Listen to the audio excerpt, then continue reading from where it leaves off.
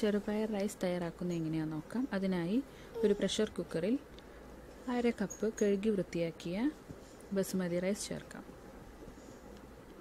പിന്നീട് അതിലേക്ക് 1/2 കപ്പ് കുതിർത്തിയ ചെറുപയർ ചേർക്കാം. ഇതിപ്പോൾ കുതിർന്ന് കഴിഞ്ഞപ്പോൾ 1/2 കപ്പ് എന്നുള്ളത് 1 കപ്പായിട്ടുണ്ട്. പിന്നീട് അതിലേക്ക് 1/4 കപ്പ് വെള്ളം ചേർക്കാം.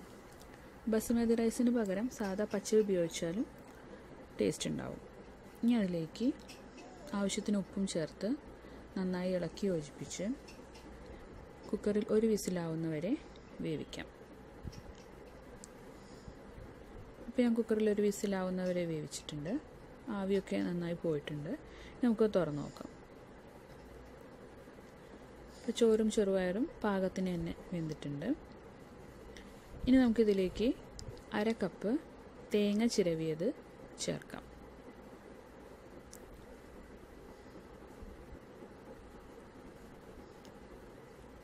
ഇനി ഇതൊന്ന് നന്നായി കൂട്ടി യോജിപ്പിക്കാം.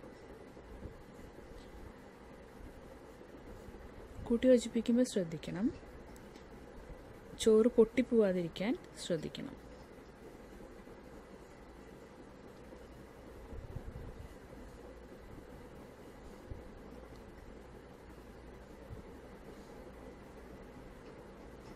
ഞാൻ ചോറ് പൊട്ടിപ്പോവാതെ തന്നെ നന്നായി കൂട്ടി യോജിപ്പിച്ചിട്ടുണ്ട്.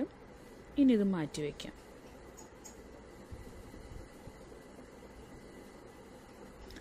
ഇനി അടുപ്പത്ത് ഒരു പാൻ വെച്ച് അത് ചൂടാവുമ്പോൾ കുറച്ച് എണ്ണ ഒഴിച്ച് എണ്ണ ചൂടാവുമ്പോൾ അതിലേക്ക് കുറച്ച് കടുക് ചേർക്കാം.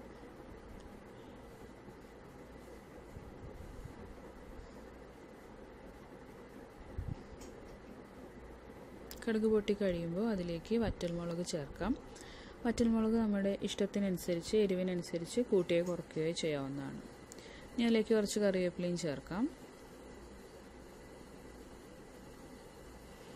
നന്നായി മൂത്ത് വന്നിട്ടുണ്ട്. ഇനി അതിലേക്ക് നേരത്തെ വേവിച്ച് വെച്ചിട്ടുള്ള ചോറ് ചേർക്കാം.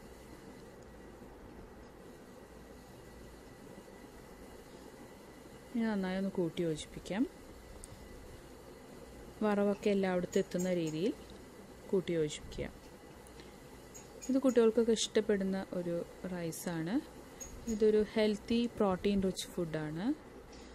ഇതൊരു ഈസി ലഞ്ച് ബോക്സ് റെസിപ്പിയാണ്. നിങ്ങളെല്ലാവരും ട്രൈ ചെയ്ത് നോക്കൂ.